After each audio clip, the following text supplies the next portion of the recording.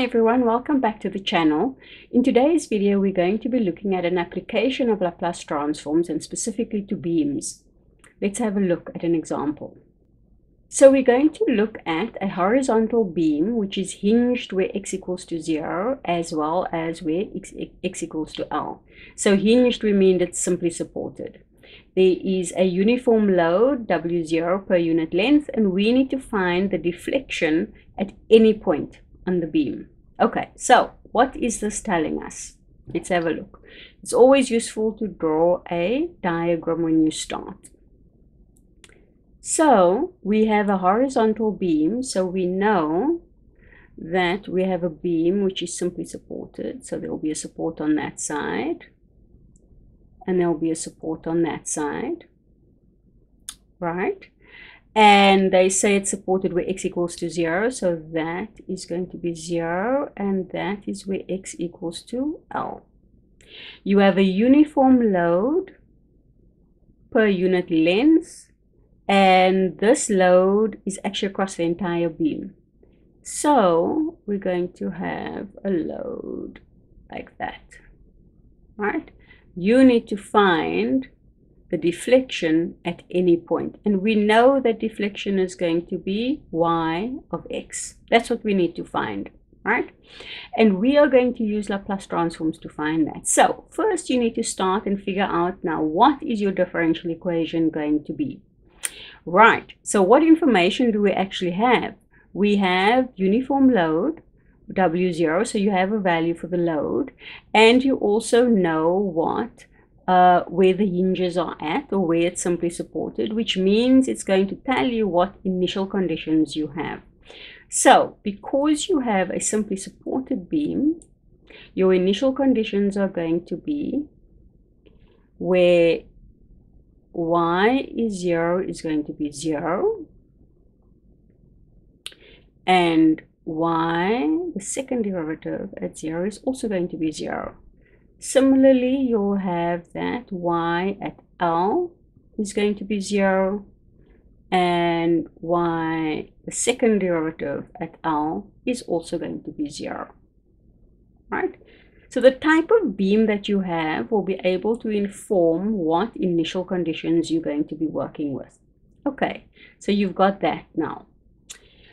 Right, so then because you have information about the load, you also know that this differential equation holds true.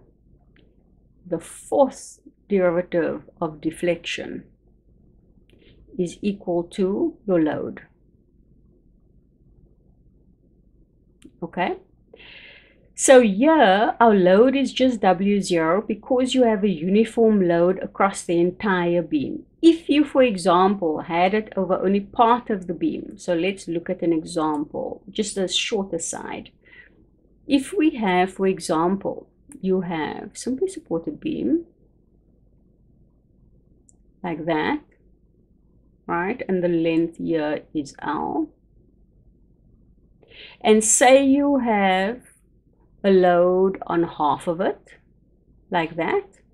And say this is L over 2, and this is 3L over 4. At that point you have a point load, right? Where positive is downwards.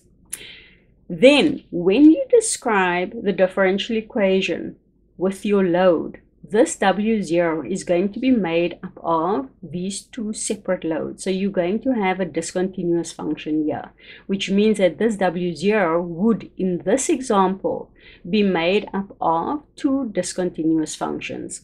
So then this piece could be described as a Heaviside step function. That one can be described as a Dirac delta, right? But in our example we don't have that. We in fact have a uniform load across the entire beam, which means you're essentially working with a continuous function over the length L. This red one here, where you have uniform load over half the beam and then a point load, that would be discontinuous functions over the length of L. Okay, so if we look at our example now, we know we've got the fourth derivative, right? So let's try and solve this.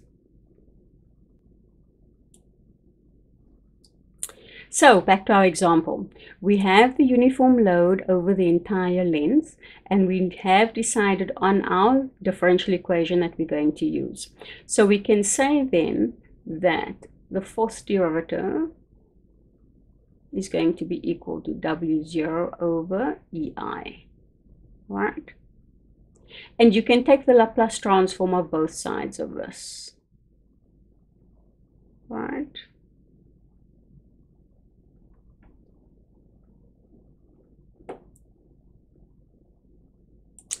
Then the transform of your fourth derivative, let me just make sure that I get my formula right.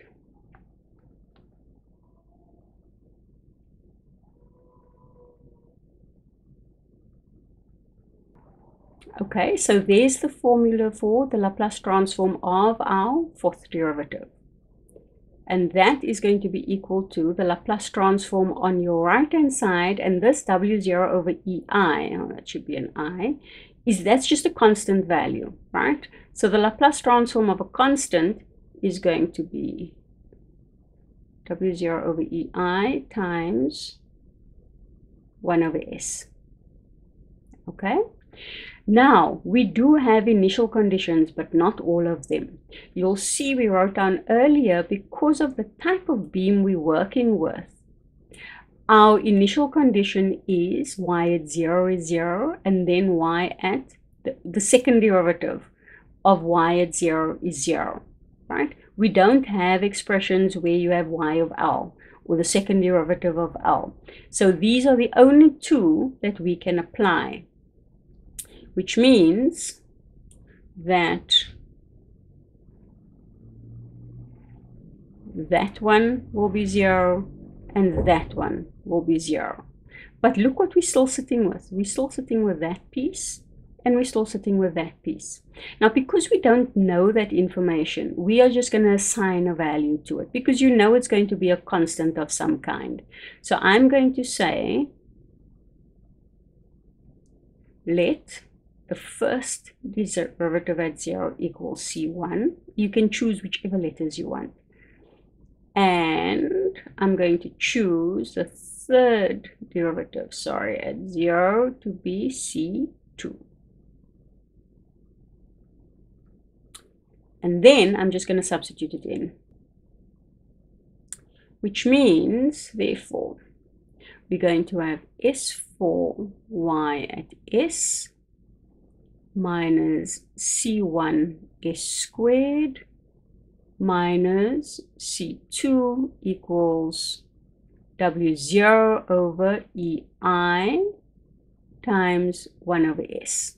Okay, then we isolate the transform, so we're going to have S to the 4 y of S equals 0 over EI C1 is squared C2, which means if we have the transform on its own,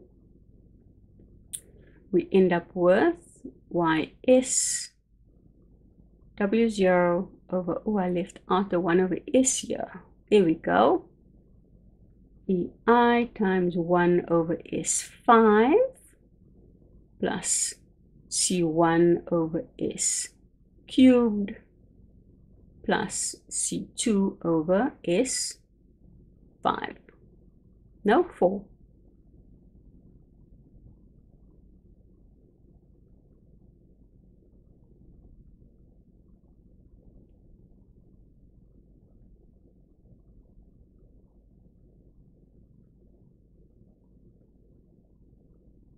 There we go. So now that you've got the Laplace transform, you can find the inverse, which means we can now find what y of x is. If you look at the terms in our expression here for the Laplace transform, all of these are already in a form so that you can just find the inverse. So then y of x is going to be the inverse of that. Right, so let's just work this out. That's going to be W0 over E and we're going to have 4 factorial times x to the 4 plus c1 times x plus c2 over 3 factorial times x cubed. Okay, so then let me just simplify so we don't have all the factorials everywhere. So that's going to be equal to W0 over 24EI times x to the 4 C1x plus C2 over, that will be 6x cubed, right? So this is what you've got. But you have 2 values here that you don't know, right? C1 and C2, you don't know what those constants are. But what you do have another set of initial conditions, well, boundary conditions, not initial conditions. You know that y at L is going to be 0 and at the second derivative is going to be 0. And now that you have an expression for y of x, you can find what that derivative is. So y at x, let's just write this over, is 24EI times x to the 4 C1x C2 over 6x cubed, and at y of L, that's going to be W0 24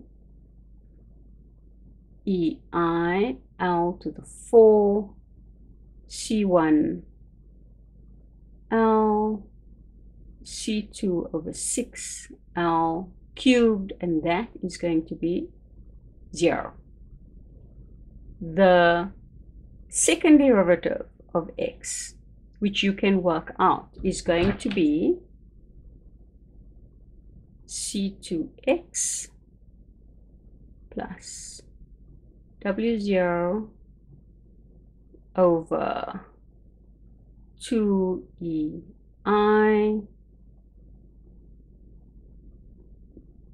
x squared. We know that at the second derivative of L, C2L plus W0L squared over 2EI, that is going to be 0, which means that C2 is going to be minus W0L over 2EI. And then you can find out what C1 is because you already have this equation here. And you can find that C1, you will find that C1 is going to be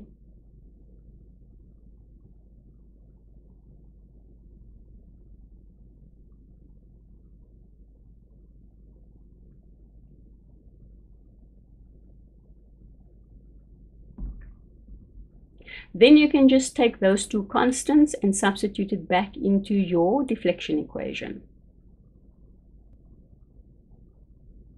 And there you have your final equation for deflection at any point.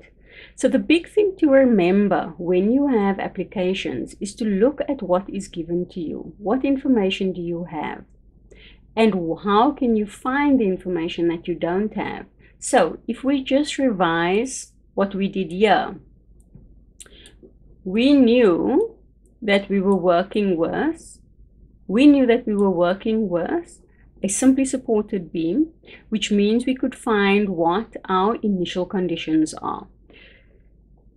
Because we were giving information about the load, we could use this differential equation here, right? We applied Laplace transforms to both sides, but didn't have 2 values for initial conditions or boundary conditions. But because of those other two initial conditions, this set here, these boundary conditions here, we were able to find what the other two unknown constants were, right? So always, in a nutshell, work from what you know to what you don't know. I'll be doing another example in another video. I will see you then. Bye.